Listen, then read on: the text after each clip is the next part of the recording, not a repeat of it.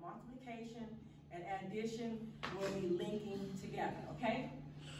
So the focus question is, how is the distributive property used to create equivalent expressions? How is finding the area of a rectangle related to the distributive property? So I'm going to scroll up. So we have been talking about the key vocabularies. So I want to start with the key vocabularies because one thing about math, before you can learn to do work the problems, you have to learn the vocabularies and you also have to learn the formula, okay? So you may complete a math lesson, but if you don't understand the vocabulary term or the formula, you will have a hard time doing math. So we have talked about the distributive property. We had three of the vocabularies that I want to talk about today. We have learned in class. One of them was numerical expressions, equivalent expressions, and the other one name is conjecture.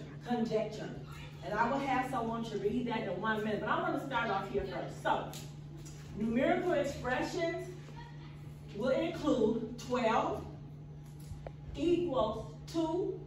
In parentheses, you have 5 plus 1. So, if you notice, the expression is 2 times 5, which is 10, plus, I'm doing this. Let me get my marker. Let me see. Here, I can use this. So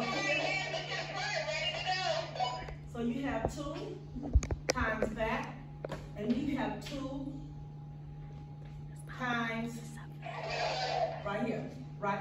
So it's 2 times 5, which is 10, plus 2 times 1, which is 2. So 10 plus 2 is 12, and then you have 12 right here, so it equals 12. So this is the numerical expression.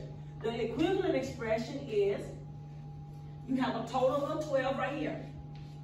So they are telling you, they're going to give you all of the numerical expressions that's going to be equivalent to 12. So for example, what's 2 times 6? 12. What's 10 plus 2? 12. What's 5 plus 7? 12. What's 3 plus 4? 7. Plus 5? 12. Is 12. And then now over here you have 2 times 5 is what? 10. 2 times 1 is? 2. Okay, so 10 plus 2 is? 12. Okay, you get it? Okay. Can I have someone to read the definition that talks about the conjecture? A conjecture is your best guess about an observed pattern or relationship. You can use models, drawings, or other kinds of evidence to support your conjectures. Okay, so up here, this right here is a symbol, it's a model. Anytime you use a model to express your answer, this is called conjecture. For example, I have all these boxes here, look like a graph. But look at this. So I have 1, 2, 3, 4, 5. And then I have a column, and then I have 1, 2, 3, 4. So you have 5 boxes, and then here you have 1, 2, 3, 4. Okay? And I'm explaining what that is. Over here, I have a total of 7. 1, 2, 3, 4, 5, 6, 7. This simply means 5 in parentheses times 4, which is 1, 2, 3, 4 times 4, plus, so here's my divider, plus 7. 1, 2, 3, 4, 5, 6, 7. Do you understand that so far? Yes. Okay, so watch this. Now I'm gonna put it together.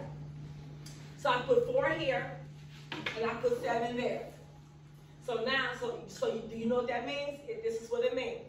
So remember now, distributive is multiplication that links with addition. Okay, so 5 in parentheses times 4 plus 7. So if you notice,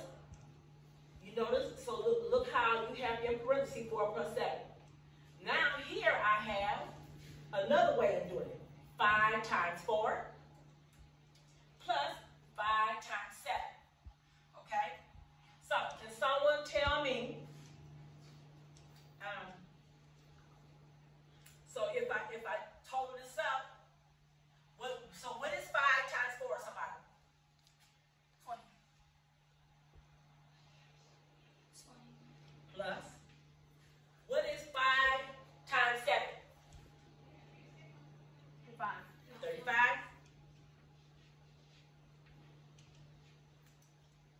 Can someone help? Somebody have a pencil? What does it equal? So what is 20 plus 35, somebody? You have paper in front of you? Everybody should have paper in front of you, something. What is 20 plus 35? 55. 55.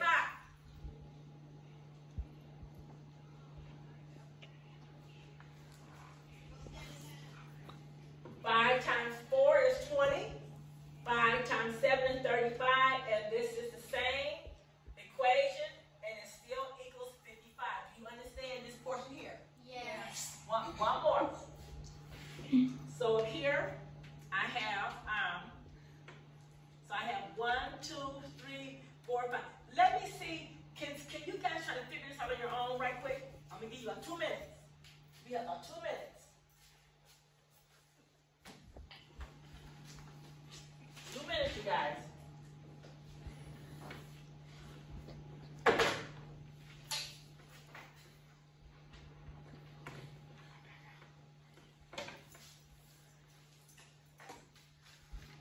So here, can anybody tell me how many columns we have?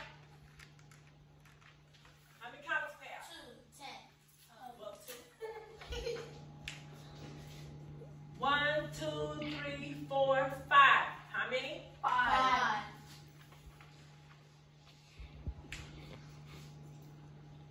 1, 2, 3. 3. Can someone tell me? I got my book over here. I'm sorry, guys. Can someone tell me how would you put that together? Multiply it or add it. Okay. Well, you know it's gonna be a combination.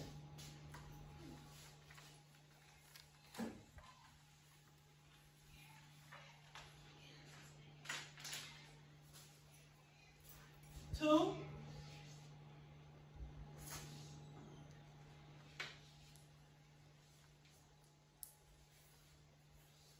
Okay.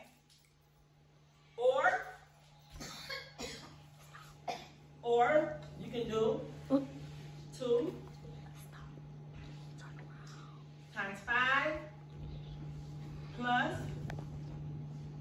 2 times 3.